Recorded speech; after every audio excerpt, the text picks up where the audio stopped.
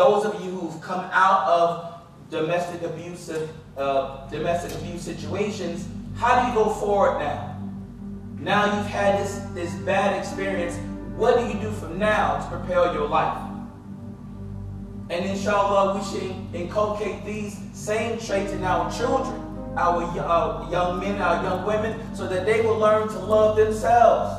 So when they get up in age, they get older, and they get involved in relationships, they will love themselves so much, inshallah, that they will recognize abusive and bad behavior, and they won't, inshallah, they won't say, no, you can't do this to me.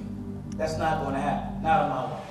So we have issues, okay, with some people in leadership that think it's okay for women to be treated like children.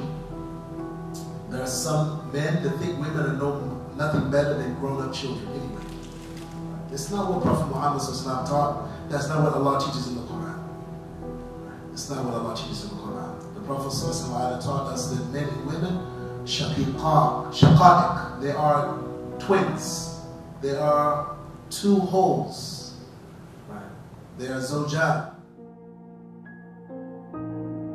أعوذ بالله من الشيطان الرجيم. بسم الله الرحمن الرحيم.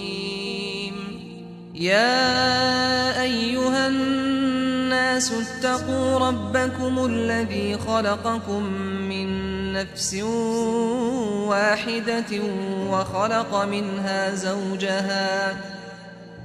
وخلق منها زوجها وبث منهما رجالا كثيرا ونساء